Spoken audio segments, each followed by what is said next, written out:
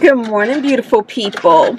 Guys, in today's video, we are going to talk about our November budget. Hold on, we got to pull it up. All right, guys. So basically, here's what I project. Again, at the beginning of the month, guys, you know what we love to do. We love to make a financial spending plan. And it is our hope that we can stick to this plan, that nothing crazy pops up in the month. And it's our hope that this plan can help inform our decisions as to how we can meet our financial goals faster, yet with ease and as much grace as possible. Okay, so let's take a look at this. For the month of November, after taxes, I plan on bringing home $15,263. This is mainly because the FICA portion of my check, what is it, the Social Security portion, has stopped because I have maxed out my yearly contribution. So now I have all of that money back in my paycheck. So it feels like a bonus of sort at the end of the year, and I am here for it. Okay, so with that money, this is what I plan to do with it. First off, the mortgage, $1,536 is going to the mortgage. That is our normal standard mortgage payment. Okay, we do live in a homeowner association neighborhood, so $111 will go towards that. And then $71 is the gas bill, and this is just based off of what the gas bill was in the past. $196 is the electricity bill. $205 will go to my cell phone plan, and that is with 3 phones on my plan. I have T-Mobile, so it also comes with a few other perks like Netflix, and I pay for an upgrade for a better quality Netflix experience. And I also got a new phone, and I am paying for that in monthly installments so that I can get the little discount that they give me for turning in my old phone. The internet service is $70 a month. It is my goal. It's my goal to finally contact them and make sure that our equipment is updated, up to par, so that we can have the best and fastest service available to us. We got to make sure that the equipment can handle that, okay? Because right now I'm not sure it can. I don't know when the last time I had equipment, but I know that it's outdated. I know more than likely it is super outdated, okay? So there's that. Security system is $57. Housekeeping, they come every other week, $319 for that. And the lawn service is going to be $140. Insurances, and this is for the insurance on this car, the insurance on my home, and somebody else's insurance that I pay is $444. And we're going to set aside $25 for Easy Pass / toll roads. Okay, Tesla repair. Y'all already seen the drama. Y'all seen the drama. Except I didn't even show y'all the drama of when the car broke down in the first place. Y'all flashing, I gotta change the battery. But I didn't show y'all that drama. But y'all are pretty much caught up to speed. Okay, y'all are pretty much caught up to speed. So y'all know we had this huge repair bill, $7,036. No, was it 36? I think it was, yeah. No, $7,035.36. That's what it was. So we pretty much paid the majority of that bill in the October paycheck, our second paycheck in October. So this month we have $1,000 left on that balance, and we're going to pay that this month out of our first November paycheck. We're going to clear off that credit card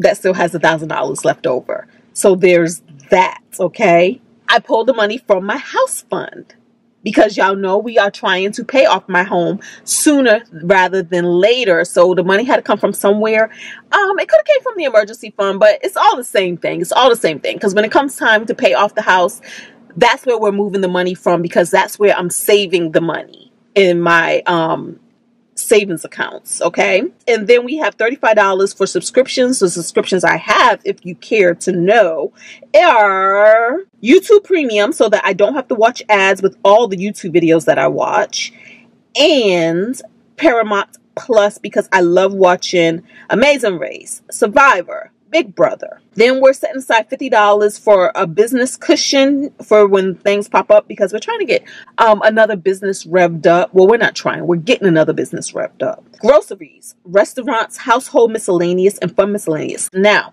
I don't give myself a budget per se, because a budget would say, I got $500 for food.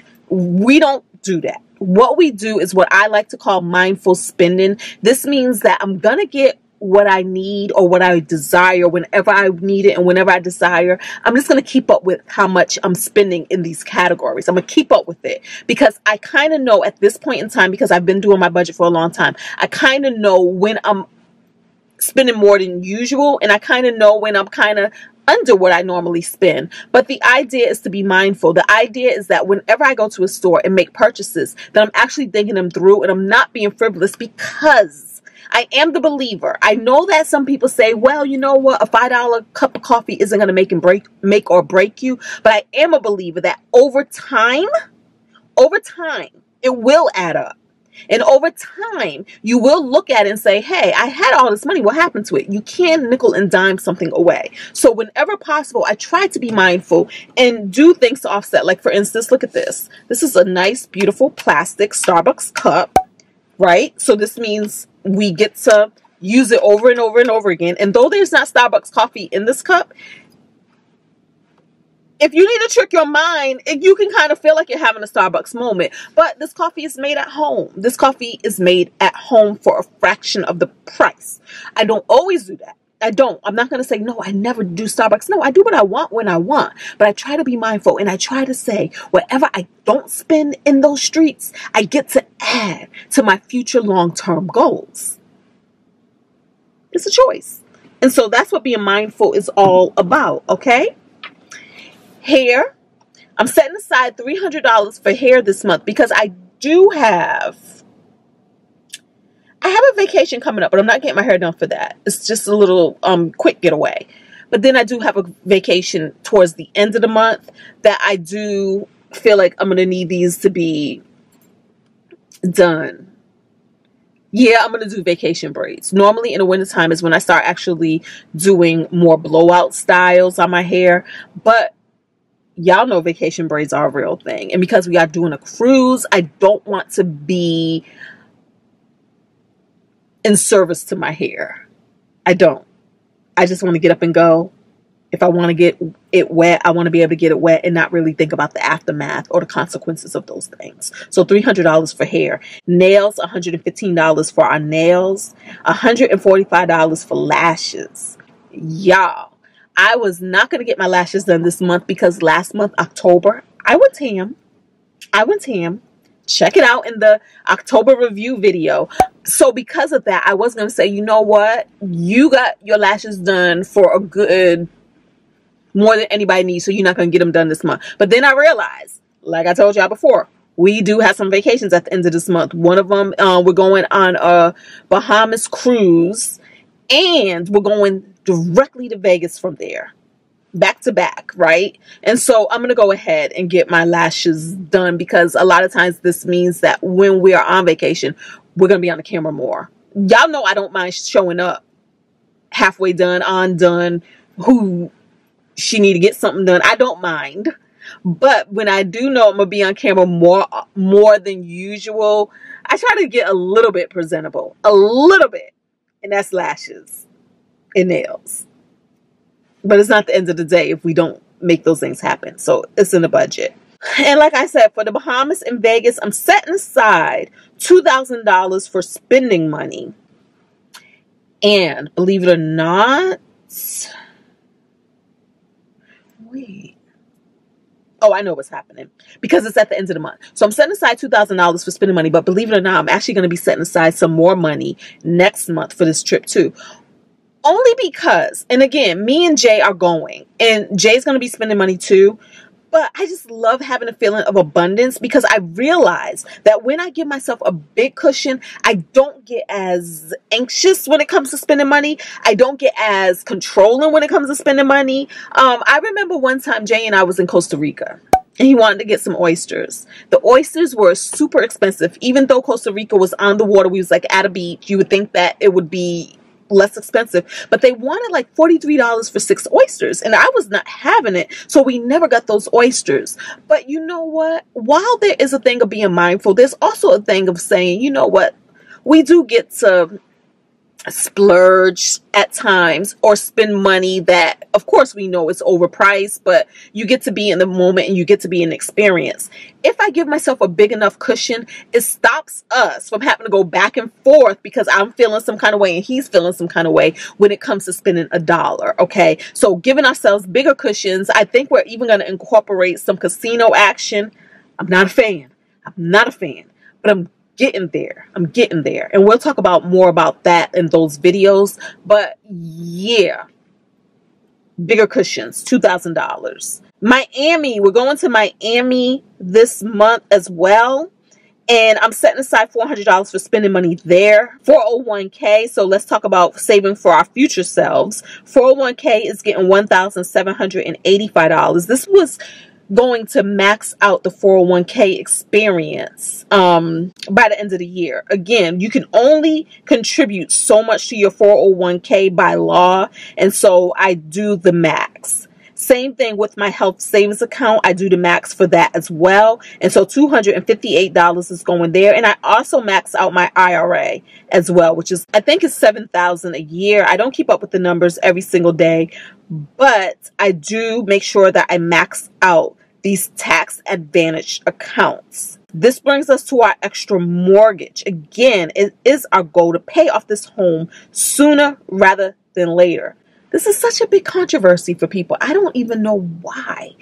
At the end of the day, a mortgage is going to come to an end. At the end of the day, just because an institution gives you a 30-year loan, it doesn't mean you have to take 30 years to pay for it. That behooves them. This is a business for them. They make money selling you this long-term loan product so that they can get as much interest as they can from you before real life happens and they get to snatch your house back or do whatever they have to do because, oops, you know, your circumstances change. So my whole thing is, if you can, why not work on getting it off your back sooner rather than later?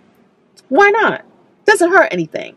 A lot of people say for me it's because they feel like my money will be better served in the market. But guess what? I do both. I put money in the market and I'm putting money here, and it's all good. So an extra $3,550 is being set aside for my extra mortgage account. I put this money in a high yield savings account. Right now, I am using Marcus high yield savings account. The interest rate has gone down. We've seen interest rates as high as 5%. Right now, it's around 4%.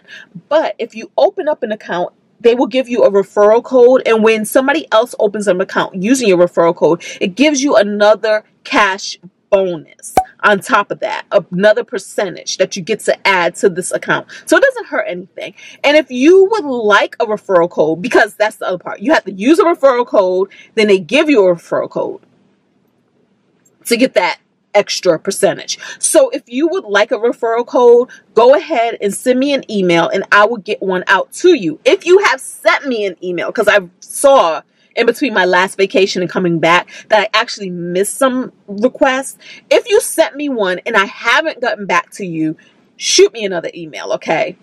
I'm a shop of one. I'm a shop of one. So I will get that to you, all right? Extra savings in investing, $1,100 is going there.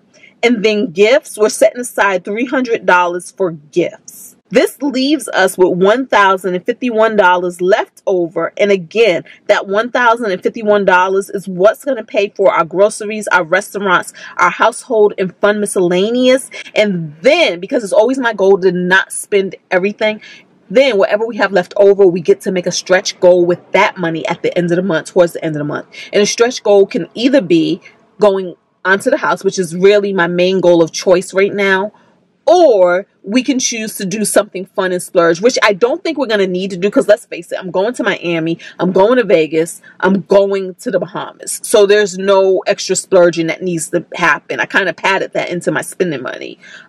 So yeah, more than likely all my extras will go toward my house payoff goal. Okay? That is the plan, guys. That is the plan for the month of November. Looking forward to this month. Let's see what happens. Let's get it. On my way to work. Let me continue this trip. See y'all in the next video. Subscribe, comment, thumbs up. Peace.